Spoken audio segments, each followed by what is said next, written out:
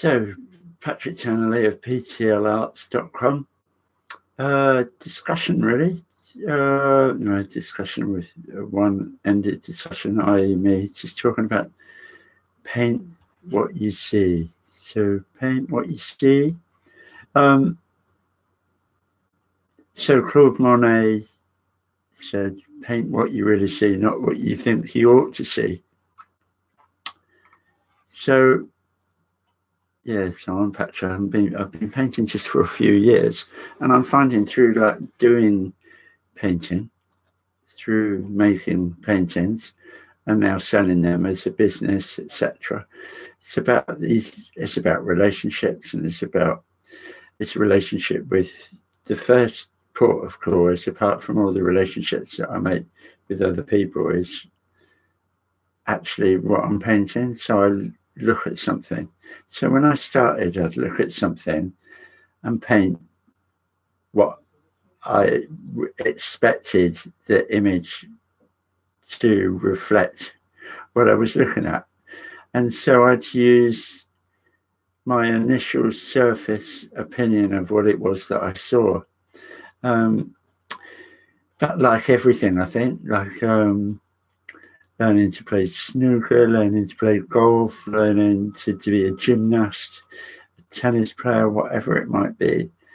You know, you practice, and then you discover actually a whole new way of doing these things. It can't, in a sense, the only thing that can be taught is the actual doing of it. So what do you see? It's like trusting that what you do see is really got value, that it does count for something. This may be the first battle in learning to do something like painting. So, you know, with all creative pursuits, actually, for me, I can only learn about them by doing them. It's a bit like you can't really learn how to play tennis by just reading about it and looking at other people playing it, can you? You have to do it. So actually, a creative pursuit is no different. So it may be that, like for me, one thing that I found really difficult, and I still haven't really mastered, is like when I was roller skating. I stood on roller skates and fell off, and that was it. I decided I couldn't do it. So that's still in my agenda of things, something that I can't quite master. I don't necessarily gonna lose sleep about whether I can roller skate or not, but the theory is exactly the same. So seeing is something that we all do all the time, and actually a lot of us do it really, really well. And when you start to like get involved with the action of doing something to produce something that looks like what it is you're painting, for example,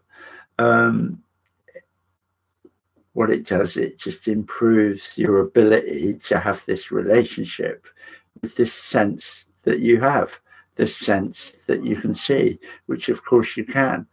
And there's wonderful examples that I remind myself of is you maybe, like, I'm sure you have many more friends than I do, but like you'll be walking down the street and you'll look down the end of the street and you see somebody that you know walking towards you, and you just immediately, isn't it amazing? You recognize them just by like the tilt, the way they walk, and as they get closer, you sort of recognize them even more deeply. Well, it's exactly the same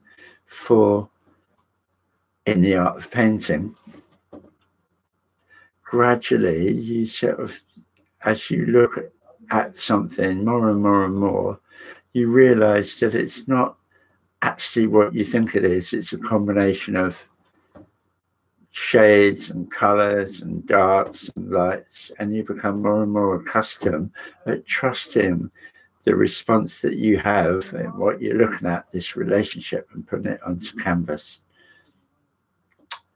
And then, so Claude Monet, in that quote, I think, just to refer to it again, I'll just find it, is paint what you really see, not what you think you ought to see.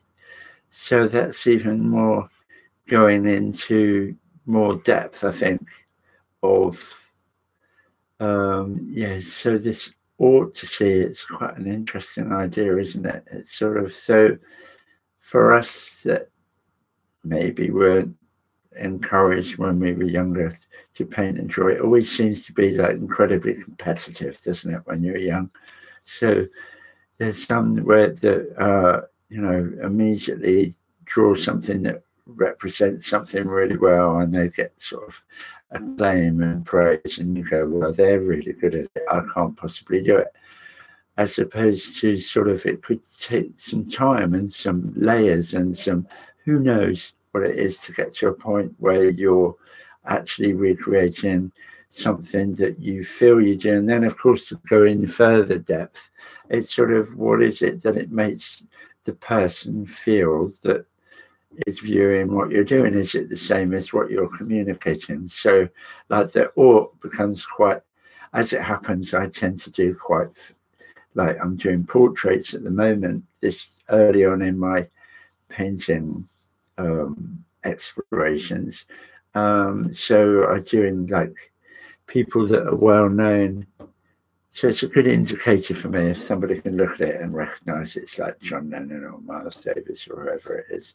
On one level, it means that I'm having a relationship with the person who's seeing it will become empowered that they can recognize what I've painted. So therefore, I can have a relationship with them where they're really pleased that they recognize that I've, and then of course, because they've recognized who it is, they're immediately warm to like the fact that I've painted something that they recognize. So I'm not aloof, I'm not separate from them, I'm not in an elite of somebody that can do something, wow, etc., etc. So, well, these relationships and what is what I want to talk about over the next 90 days. I'm going to like talk about different aspects.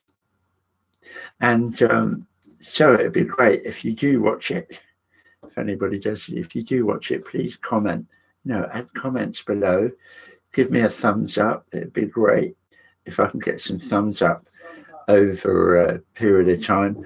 I also posting blogs onto my website, which is at PTLARTS.com. So please have a look. I've got a shop on there with more of my artwork. You can see some dimly in the background in the dark wintry days. So PTLARTS.com is also going to be, there's going to be poetry. I'm going to talk about like making music as well, because I do that as well.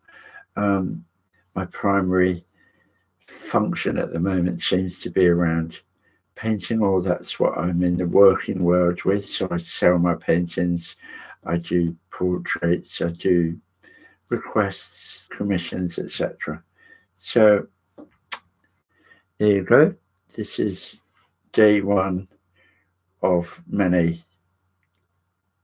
Thank you so much for listening. I really do appreciate it. Any thumbs up be much appreciated. So see you on the next video.